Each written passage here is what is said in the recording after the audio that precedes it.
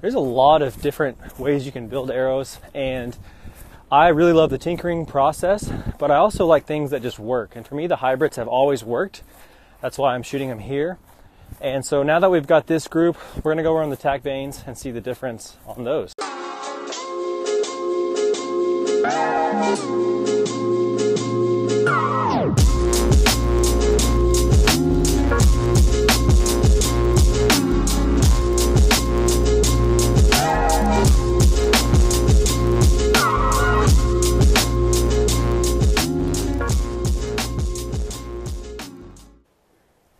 Here's 20 yards with the AAE.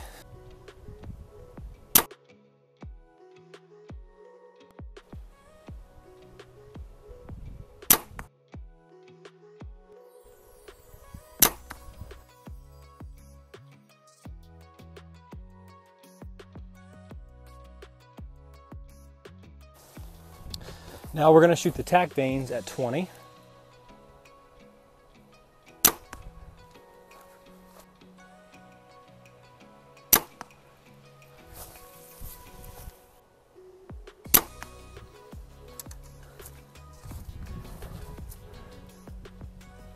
All of those were 272, interesting.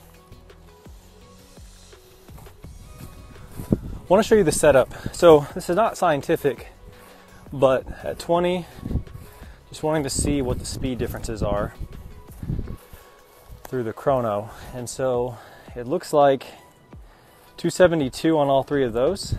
So now we're going to move back at 60 and see the differences there.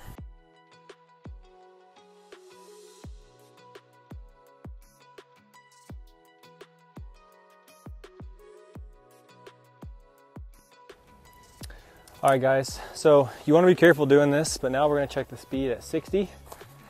These are the AAE hybrids.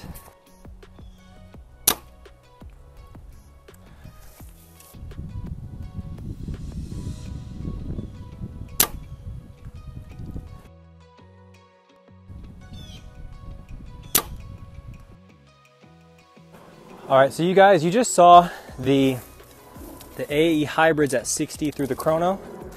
I'm now going to take the TAC vanes with the exact same setup.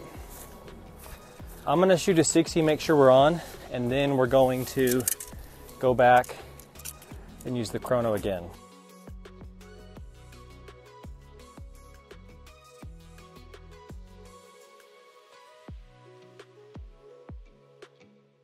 So at 60, I'm not seeing a lot of difference between the TAC vanes and the hybrid as far as height goes. I'm going to say it's pretty close. But let's get the chrono on there and check the speed to see what's going on. Here's 60 yards with TAC vanes.